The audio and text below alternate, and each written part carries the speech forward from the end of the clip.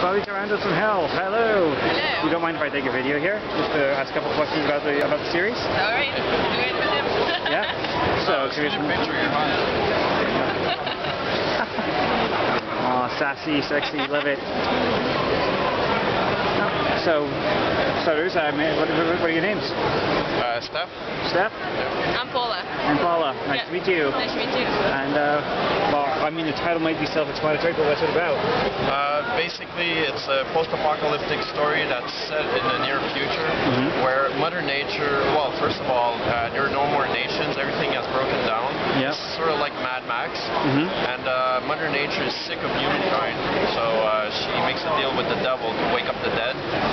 So from that moment on, anyone who dies becomes a zombie. They become a host. So everyone, all these zombies are rising up. They form a huge army. The humans were once fighting each other, they have no choice but to band together to fight back. Awesome. And is that the only series? I see there's something here like versus Psycho Hunter. Yeah, there's 6 issues in the series so far, and this is a crossover with another series. It was from the same publisher.